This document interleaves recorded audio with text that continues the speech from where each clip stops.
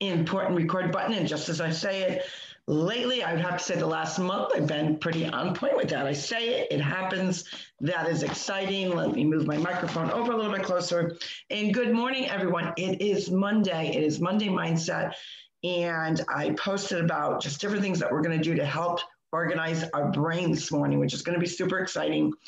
And we hope you have a nice weekend. But this is Carol Sue, a.k.a. Naughty Boss, Lady Canada, live with TwoSistas. And good morning, everyone. Excuse me. My name is Janice, a.k.a. Wellness Diva 5.0, Mindset Monday, and always so much to chat about. So let's dive right on into it. The floor is yours, Cassie.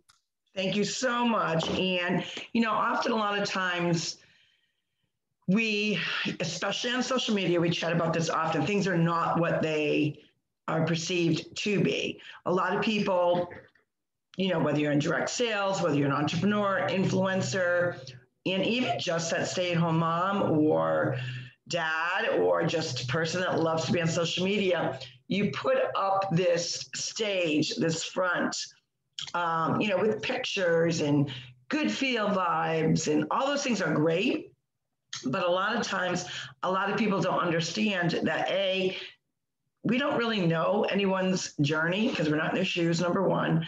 And number two, how to organize the brain to really have that good mindset. Now, a lot of people think mindset is just kind of self-induced with feel-good things. That is true. When you surround yourself with positive vibes, positive people, that is definitely going to heighten your good feel and release those endorphins and that feel-good motion within your brain. But a lot of times we have to actually organize our brain just like we live by, say, a calendar or an organizational book to kind of help us keep on track. I mean, certain days you're going to do laundry, you're going to go grocery shopping, you're going to do this or that with your kids, those projects.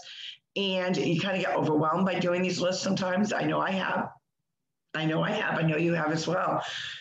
So when we talk about setting up for success with your mindset, it's actually the action to prepare in your mind to be organized and staying in that mindset. It just doesn't happen.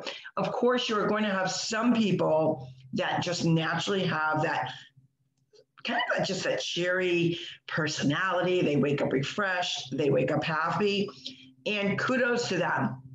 Maybe their DNA is such that that's just their personality. They just wake up that way.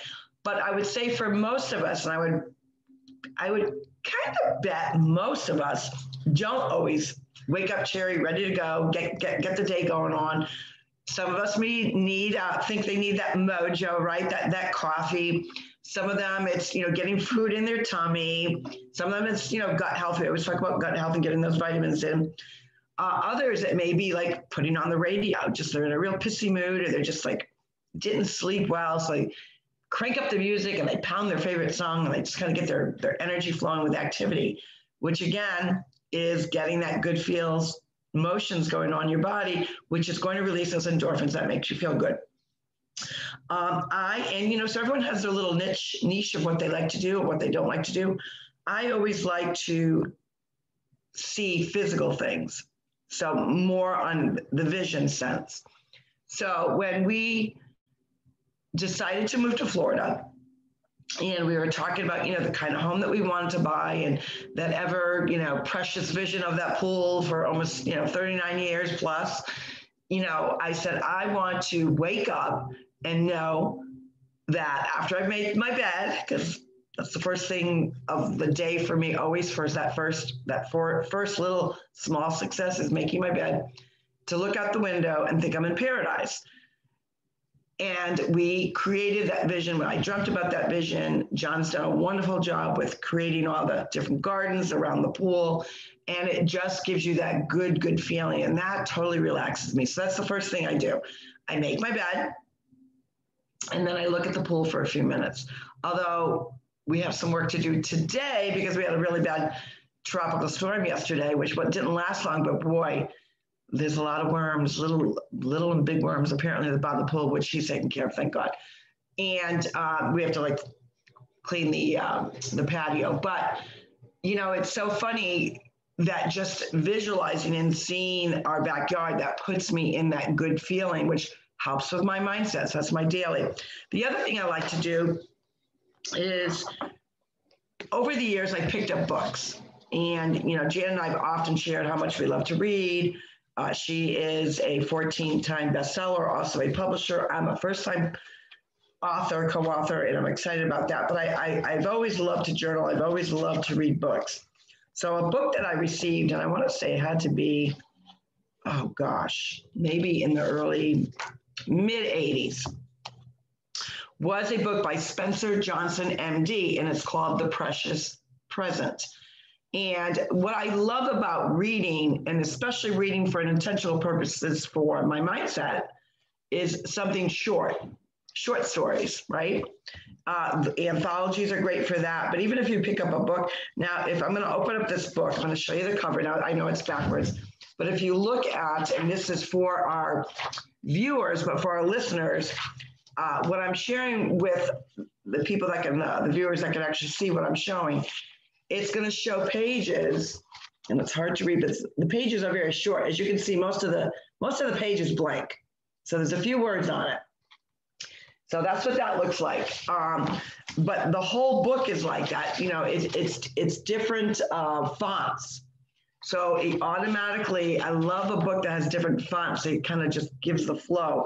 But the whole point is a simple message that does wonders for your mindset. And I'm not going to give you the whole gist of the book because I want you to go out and read it. It really is just puts you in such a different mindset. The precious present has nothing to do with a physical present, like a gift, like it's something that comes in a box that's wrapped. And that is all I'm going to say on that one. But it really does put your mind into a perspective that really heightens that feel-good feelings on the mindset. The other quick one I want to share with you is from Richard Carlson, PhD. And, over the last year, we've been through a lot, right? We've been through a lot of family, a community, a state, a country. And the name of this book is Don't Sweat the Small Stuff with Your Family. So, let's be real. Forced family fun was going on for quite a while in a lot of states. And sadly, in some states, they're still in kind of lockdown mode, right? And what happens when you are with your loved ones for an extensive period of time with kind of no pause, no break, because you can't get out and shop. You may be going out in the yard, but you're really kind of staying close to home. And this book, this particular PhD, really helps you understand that don't sweat the small stuff, to actually find simple ways to keep your daily responsibilities, your household chores, like we all have to do that. And then that kind of chaos, take it away from our actual life. So don't let the small stuff of that stuff put so much chaos in the life that you live. And again, it's a small little book, and it's broken out into chapters. Have family meetings. I'm just flipping to chapter 58. Have family meetings. Ask yourself, and these chapters are small. Ask yourself, why should I be exempt from the rest of the human race? Now that's so funny. That's the one that came up. Let go of your expectations. Never, ever take your spouse or significant other for granted. Create a selfish ritual. I mean, all good things that are really going to implement action, and action becomes habits that are going to help create a good mindset. So that was my opening, Jan. What did you think of that? And tell me some of the good things that you want to share with our audience and viewers on this Monday mindset. Well, I could just chat on and on forever. Oops, I'm having issues with my comb. And speaking of hair combs, and this has nothing to do with nothing, but you buy combs at a certain time, and then all of a sudden they all start breaking. And that's what I'm going through right now. So as you were chatting before, it kept sliding and it like pulls my hair, and I'm like, ooh, that hurts. But anyways, I'll just have a little cheese with my wine, and we'll move forward here. So it's been a tough week for me, and I'm just going to update everybody real quick. I have not been at kickboxing, and I miss it terribly. Has it affected my mindset? I'm going to say maybe just a little. I'm waiting to get clearance because I'm having some gallbladder issues. Nothing to worry about. But I think when you have a certain routine and you're derailed from that because of a little something that may be happening, in my mind, I want to still feel productive and still feel good about my day and how I go forward. Ooh. That was me. That was weird. So no, I did get a lot done. I was answering someone on our feed. Oh, cool. And I hit the wrong button. So that's you were hearing the backlash. The background noise. Yeah, something like that. Whatever. All right, stop stealing my thunder. Go ahead. Sorry. Well, I didn't want you to keep stopping. That was the point. Okay. Well, not that I have any thunder, and but anyway, it actually looks like it may thunder. It's kind of doom and gloom here today. But that cabinet that I was talking about with all my like Tupperware kind of stuff, I'm like, that's it. I got that done. And I thought, quite honestly, that I would have to get rid of a lot, but I only had 4 containers that I didn't have the tops for. Wow, that's all? That was it. And as I was doing it, of course, you got to make a mess before it really comes out good. And Gary walked in and he's like, why don't you just get rid of all that crap and we'll just go out and buy some new ones? And I'm like, no, I mean, if they're still good, they're good. Like that doesn't, I don't want to do that. So yes, and I was very happy that I got that done. I did some reorganization with my office stuff on that side of the loft. So I was really happy to get that done. Just a lot of little things. And I did something yesterday that I can't even remember the last time that I did this, only when I broke my foot, but I pretty much was a couch potato yesterday. Did my chores, I get up, I make my bed, got some stuff done, but my body was saying, relax. And that's exactly what I did. Normally I'd be like, oh my God, I got to do this. I got to do that. Nope. Didn't even think about it. I don't even think I turned on the computers or anything. So that was refreshing for me because I physically needed that time to relax.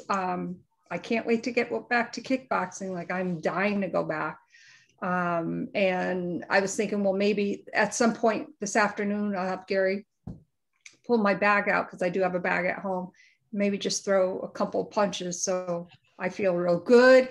And I saw that they posted these new awesome gloves, which I'm dying to get, but I have 4 sets already, so I can't really justify getting them right now.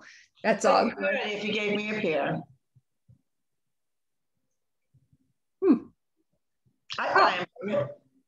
Oh, it would be like a birthday present. I do want some boxing gloves. Not that I'm going to, I can't visualize me kicking the, that, but I really like, because they're heavy and they do give you that good motion. And what I've been doing is putting wrist weights on and trying to do that similar motion. But I remember a lot of their gloves have weights in them or they're heavier or something. There's something unique about them, isn't there? Yes, carbon strikes. So all the ones that I have are 18 ounces, but these are 20 ounces and they're black and they have this nice design on it. And I'm like, wow. Oh, come to mama.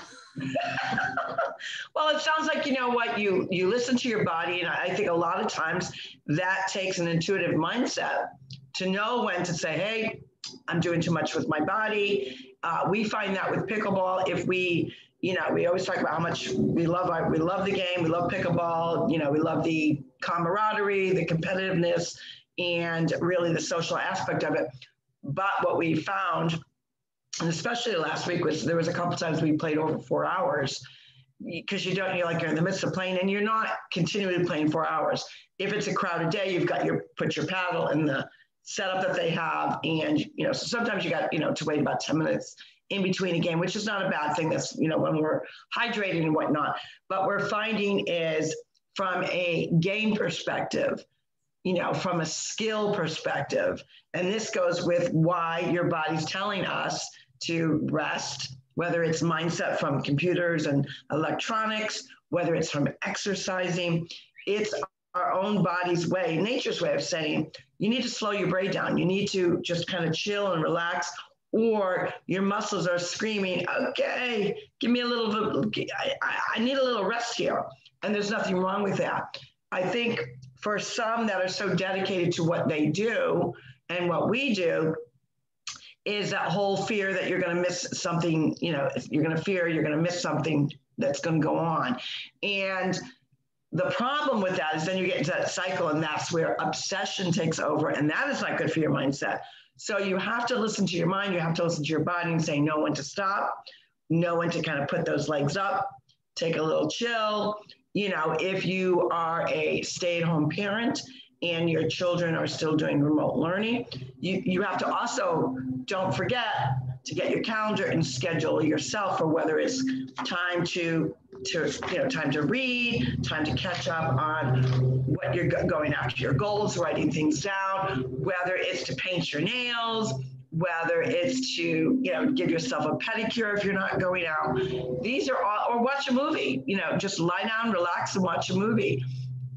It doesn't mean that you're going to fall into the trap of the couch potato syndrome, but it's also an essential part for our bodies to rest. Rest is really important, not only from a daytime perspective, but also from a nighttime perspective, because that's when our bodies naturally heal themselves. And if you're not getting a good rest, so, speaking of kind of laying low yesterday, we got up, we had a very, very busy weekend. We spent it with two lovely women down the street, and they really treated us to their resort living. They live in a 55 and older community. They had pickleball courts there, so shout outs to Laura and Mel. We played pickleball there. They had a concert. Band came in, like a cover band on Saturday night. They have a lot of them, well, not a lot, but some have the golf carts. So we're on the golf carts, drive around, having a good time with that. Use their facilities. They got a beautiful pool. And so yesterday was our day to kind of do we kind of relax from such a busy weekend? And so we did. We played pickleball just for, I think, 3 or 4 games. And then we relaxed. John was catching up on the series that he's been watching. I was dealing with his phone, because he had inadvertently drowned his cell phone in a hot tub. We were joking, and I said, how could you not know, especially a guy, you've got that, phone's not that the phone is heavy, but it's in your pocket. You don't feel it? Well, he didn't feel it. And needless to say, it's in a waterproof container, but the only waterproof container works if the bottom part is closed. So needless to say, his phone drowned. So we are in the process of going through getting him a replacement phone. So he relaxed on the couch yesterday. I dealt with the phone issue because it just was easier. So sometimes don't you find it's easier when you do things on your own? Even though somebody else is supposed to do it, just makes it go easier. So we did that, and then we just kind of chilled. And then it was funny, he said, what are we going to do for dinner? We've been eating a lot. A lot of people this time of year, cookouts, barbecues start happening. You find that you kind of eat to kind of get to that flow of eating a lot of meat, which John and I really are trying to back off from. So I made a delicious, we've got these great homemade pasta noodles from this great Italian restaurant. And he said, what are you going to cook? You have to go out grocery shopping. We have nothing. I said, that's the challenge. And for me, I find that as a challenge. What am I going to create when I have nothing? So I looked in the cabinet. I found a jar of capers. I found some artichokes. He had bought these chopped red, not crushed tomatoes, but chunky tomatoes, and had a little spice to them. And then I went in the freezer and I found some spiral spaghetti squash. You know how they kind of, it's already like spaghetti looking, but it's squash. So I sauteed all of that together. And then I used these homemade noodles and some olive oil, a little bit of butter, some Himalaya salt.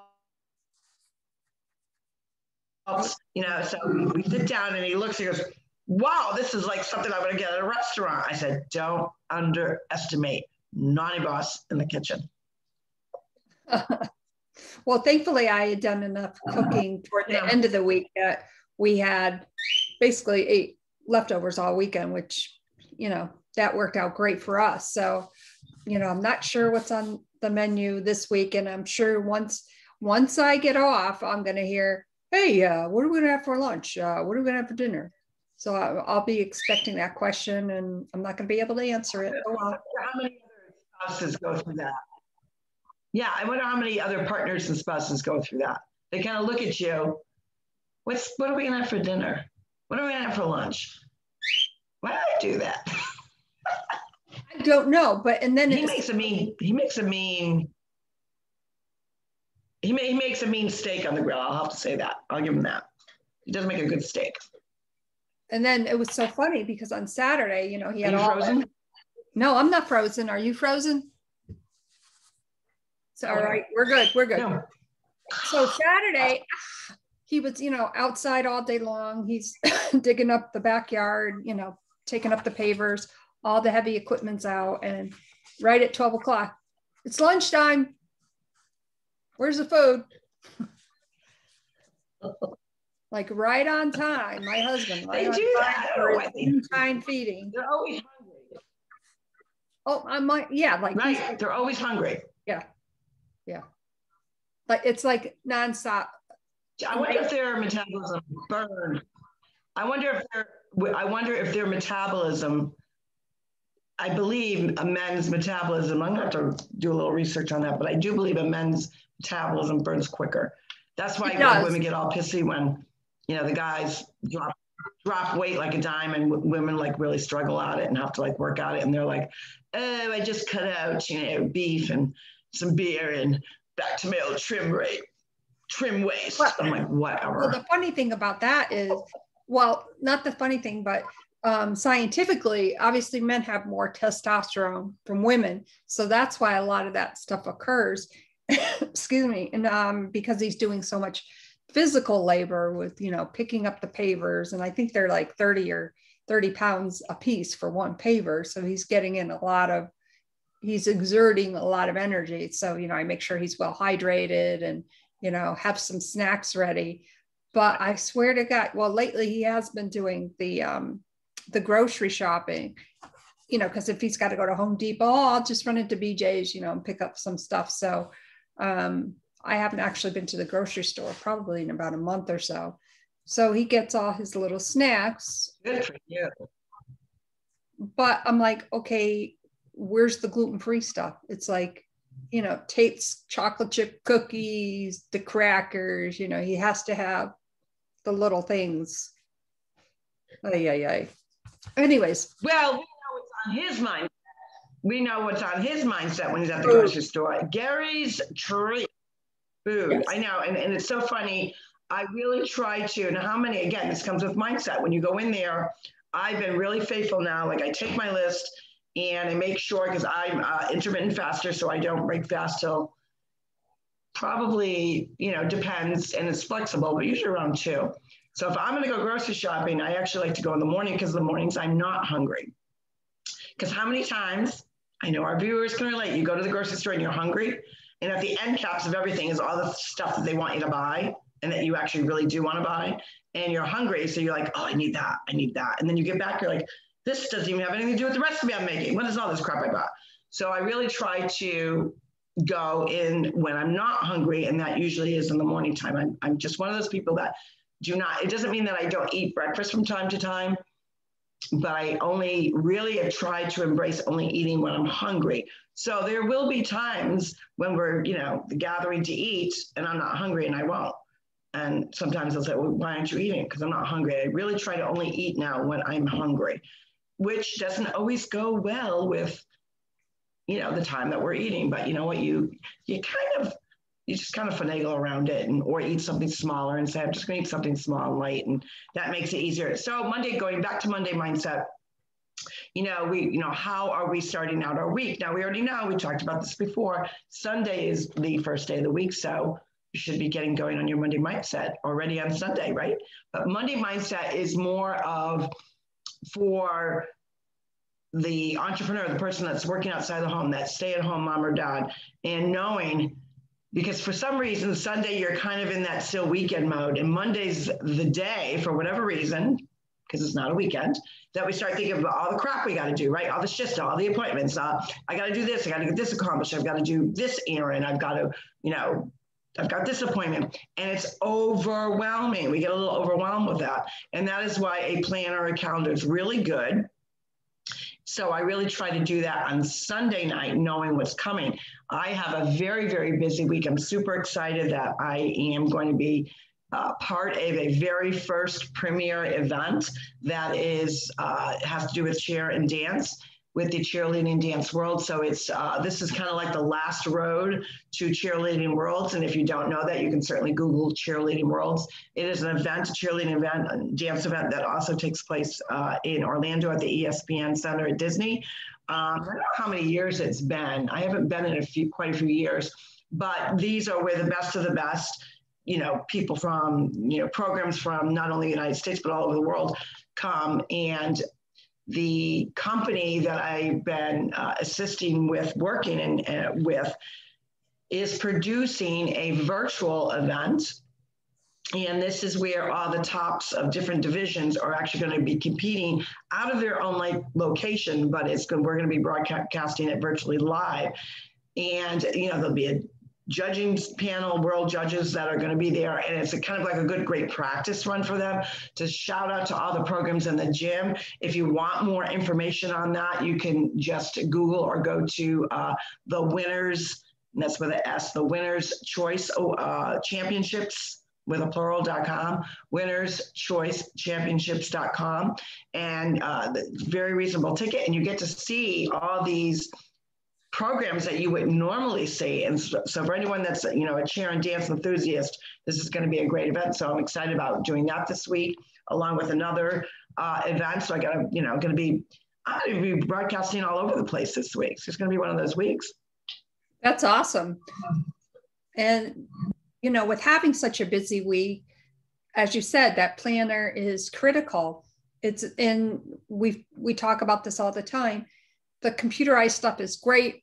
Your computer calendars, you can sync them with different apps, but when you put pen to paper, it really solidifies and it keeps you accountable to yourself. Because if you have an issue with your computer, like I did with one of my computers on Friday, I have my planner, all my stuff in there. So that's always good to have that backup. On that note, Mindset Monday. What are you going to do to set yourself up for success for this week? Tomorrow is Triumph Tuesday. And, so much going on with that. I'm going to give everybody an update on my 75 hard, which I had to put on hold. I'll just say that. But anyways, Mindset Monday, what are you going to do for yourself to set yourself up for success? It's always good to take time for yourself as well. And remember, we'll be here tomorrow about 8 a.m.-ish Eastern Standard Time.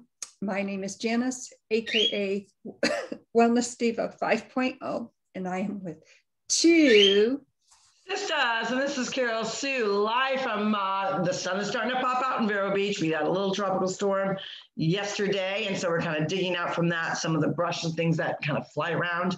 But it is Monday Mindset. Make sure that part of your Monday Mindset planning is planning for ways, and they don't have to be everything that we've suggested. Come up with what works for you in getting that mindset ready, that you feel good. You feel good that you're accomplishing things, or that you're setting yourself up for success, because when you're happy and you feel good, it trickles down to everyone that you're around you, right? And that's what we want to do. We will see you tomorrow for Triumph Tuesday. That's the day that we're going to pat ourselves on the back that we did a good job. This is Carol Sue, AKA Naughty Boss, Lady Canna, live from Vero Beach. You guys have a great day. We'll see you tomorrow. Bye, everyone.